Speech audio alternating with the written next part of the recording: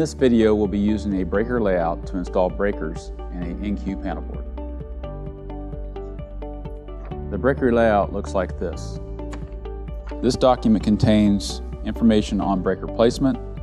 It also contains the information on the trim front that is used, the enclosure that is used, the neutral type, the ground bar type, the main breaker, and the branch breakers.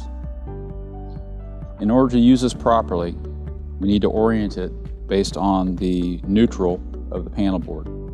The neutral is on this end.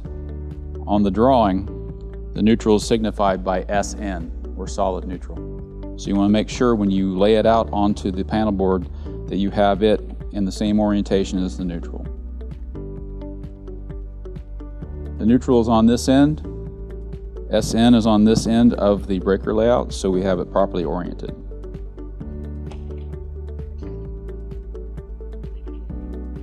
So now we'll take a 50 amp QOB breaker and we'll place it on the panel board.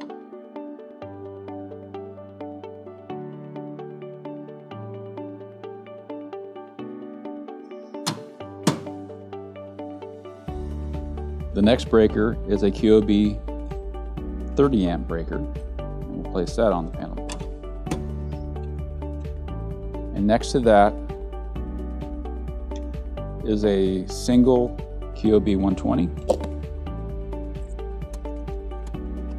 and a second QOB 120. On the opposite side, there's a 100 amp 3-pole breaker, and that goes here.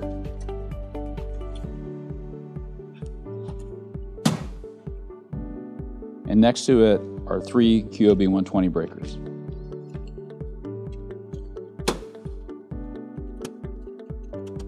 We'll now secure the screws.